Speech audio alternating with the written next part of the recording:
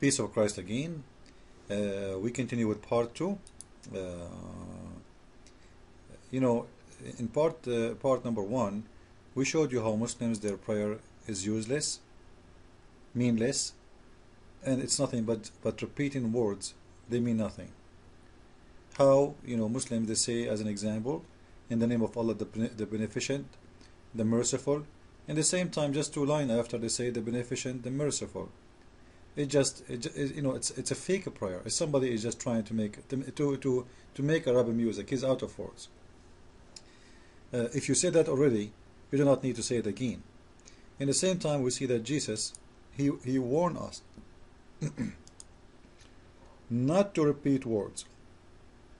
Don't pray like those who keep repeating their words always. Those are hypocrite people. And they are even, it's silly of them, because God, listen, he's not deaf, he's not dumb, he's not stupid. You said it one, actually, the Lord, he knew, even if you pray in your heart, he knew what you are saying. Even if you pray in your heart, you don't need to pray, even saying your words. In your heart, he read you, he understand you, he knew you. In Islam, we see that the Muslims are the opposite.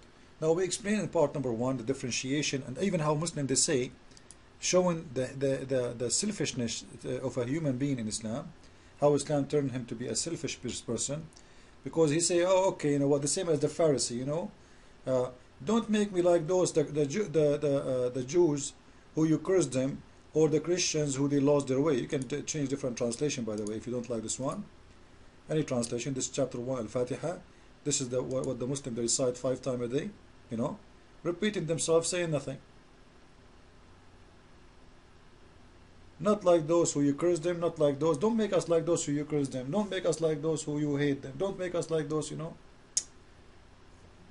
Why he want to make you like those, anyway? Are you saying that he is the one who made them like this? Yes. All of Islam is speaking about that Allah is the one who lead people astray. So the Muslim in this prayer, they present their fear from the God who is a bad God. This God who have nothing to do except destroying nations and leading people left or right up to his mood. He have no law. He have nothing to follow. We remember the hadith where it says that a person, he might work all his life the deed of a good man. Then what is written by Allah will take over. If you forgot the hadith, let me show it to you. As you see in the screen, Sahih al-Bukhari, book number 55, hadith number 549. It says in here, you can read yourself. We can make it a little bigger for you, so you can read better maybe. Okay. That a human being, his deeds and his prayer will not help him. And who's saying that? Muhammad. So a man may do the deeds which present of the people of hellfire, which means he have a bad deed, he have a disgusting deed. So he's doing all his life the deed of people of hellfire,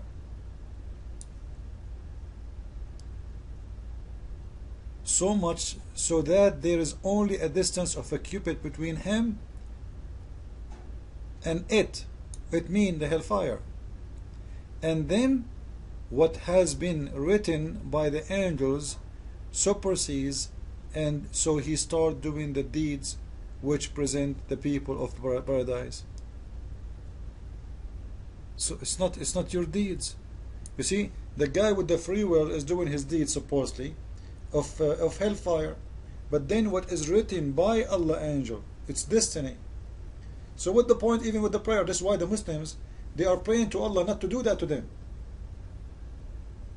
not to make their destiny this destiny. But this is a stupid prayer, because supposedly this destiny is written for them before they are even born, and that's it. It's written already, so the prayer is useless. And then you will see on the other side, and this guy who was doing the bad deeds all his life, then what is written by the angels will take over, and he will enter paradise.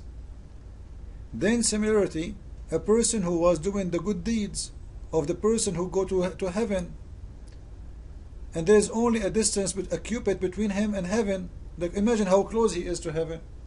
And then what is written by the angels will take over, will suppress, and he start doing deeds of people of hell fire, and he enter hellfire. So what the point of this religion? Nothing.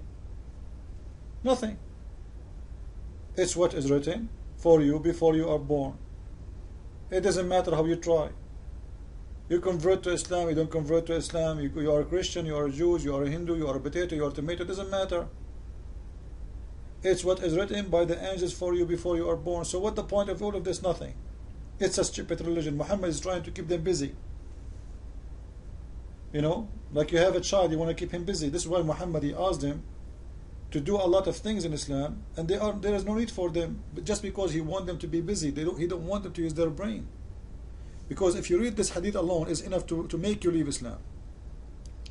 The idea of destiny, which is one of the biggest important belief in Islam. If you don't believe in destiny, by the way, you are not a Muslim. You have to believe in the destiny, the bad and the good, the evil and the good. It's from Allah. So what the point of this prayer? Nothing. But what we see in the prayer of which Christ he taught us and how to pray, we will see the opposite. We will see in here Christ is teaching us not to repeat, but to say what we understand. And don't do what other people do. Don't do what other people do. If you see somebody he repeat, doesn't mean he's right. The Father, he knew what is in your heart. Don't think you don't. Which means the prayer can be even without saying a word. Actually, it should be even mostly inside your heart, so nobody knows you are praying. Why you want to tell people you are praying? And we showed you in the part number 1 how important it is before you pray when you ask God for forgiveness, you have to practice something very important. Before you ask Him for forgiveness, you have to forgive people before you ask people or you ask God to forgive you. So forgiveness in Christianity is the most important thing. In Islam, they don't believe in forgiveness. They believe in revenge. Revenge even against the one who did not even do harm to them. You know, the Quran says that Allah, He punished people by the hand of Muslims. People who did not harm the Muslims. But Allah decided to punish you by their hands. Then you will see in here that in Christianity, we've been asked not to be going into a trial and temptation. But we don't say, oh, don't make us like the Hindus, don't make us like the Buddhas, don't make us like the Muslims. No. It's mean we are being hypocrite. We think we are better than others. But we saw in the same time in the Quran, the Muslims, they are asking Allah to do what? Oh, don't make us the same as those people. As we saw in here in verse number 7. Oh, don't make us the same as the Christians. Because this verse, by the way, chapter 7, is about the Christians and the Jews.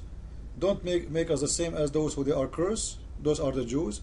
And don't make us like those who do go astray, which is the Christians. And here you will see the Christians being asked not to be in temptation, but they don't make themselves, they don't show off, says, oh, don't make us like those people. Which means that we are claiming that we are better than any. We are not allowed to do that.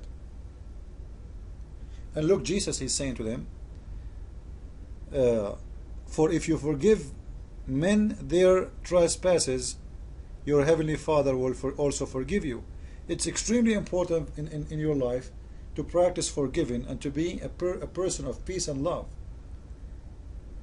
You know, the one who don't have something, he cannot give it. So you want to ask, you want to be given forgiveness. Well, you should have forgiveness at the same time. It's exchange. God, this is the purpose of God sending all His word to us. What the Lord He wants from us is to live in peace and harmony, and that can be practiced perfectly if we forgive to each other. So you want Him to forgive to you, you forgive to others. Otherwise, you don't belong to me. I don't know you. Why you think you deserve to be forgiven when you yourself you think the others don't deserve to be forgiven and you don't forgive them? And this is a proof that you are a selfish person. And then Jesus speak about not to pray in the corners, and if we are fasting, we should not tell people that we are fasting. Go and ask any Muslim. Go and see in YouTube when the Muslims in Ramadan, everybody should know that they are fasting. Allahu Akbar, brother, I'm so tired, I'm fasting. Look, my you know, I used to have a friend in the Middle East before he leave house, you know, we use in the school. He was putting salt over his lips.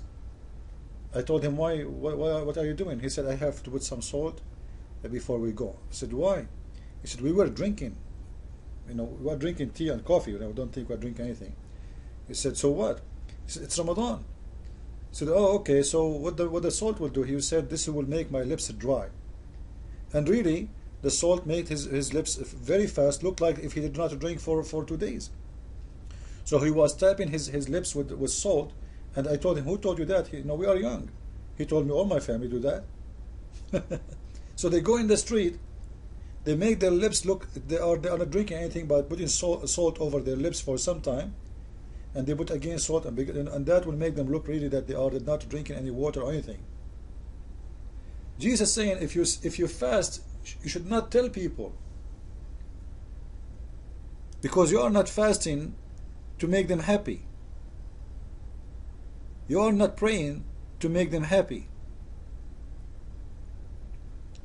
And Jesus continues saying to us, you know, don't be a person who worship money, who keep saving money, and he don't want us to, you know, to give others, because those who save a lot of money, it means those who don't want to spend money, don't want to make jobs, to make the poor eat, to find a job, because saving money is a problem in this earth.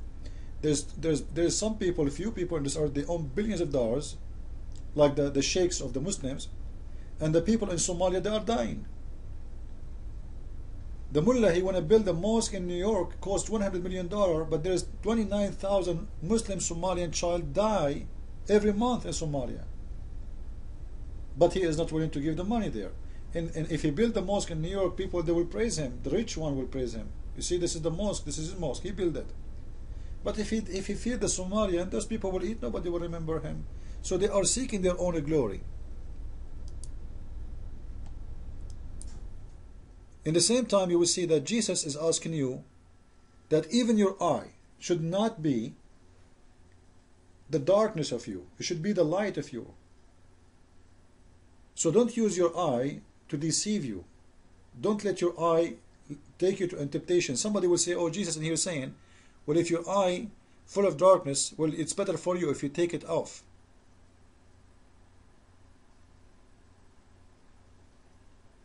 This is not what Jesus is saying. Jesus is saying, what the benefit of this eye? What the benefit of this eye if you cannot see in it the light, but you see only the bad? So look at the wisdom of Christ's teaching, and look at the silliness of Muhammad. Muhammad, he told the Muslims, if one of you, he got horny, he saw a woman, he go and he do his wife. As we see in this hadith in Sahih Muslim, Muhammad himself, hadith number, book number 8, hadith number 3240. Allah Messenger, he saw a woman, and so, look in here, they are trying to make it short, by the way, in Arabic is more clear. He saw a woman, which means he saw a woman and she made him horny. And so he came to his wife, Zainab. Imagine, the Prophet of Islam himself is looking at women getting excited, he go and do his wife. Jesus saying, don't wish to have a woman, she is not yours. Don't make your eye see darkness. Your eye is meant for you to see the light. But Muhammad is the opposite. Imagine in this story, Muhammad, he have a friends in the house, in the front of his house. A woman walked by, Muhammad get excited. He was looking at her ass. He went to her, his wife. He did his wife. And then he came back again, sat with her friends. So do you see the huge difference between Christ's teaching and Islam? Muhammad himself, he have no problem to look at your wife. This is why he did marry his own son's wife. He took her from him. He flirted with her when she was still married. Time is up. Follow with me with more videos. Christ is Lord. Islam is false. Ameen.